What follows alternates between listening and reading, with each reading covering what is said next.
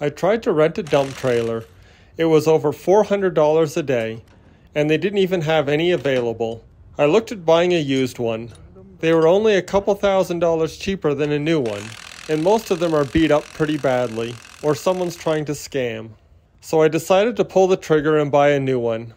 Even though this one was brand new, the pin on the hitch was jammed, so we had to switch it out. It's really easy to do with the proper tools. Travelong seems to be a very good quality trailer. This trailer is rated to haul 14,000 pounds. So what do you think? Did I make a good choice buying a new trailer?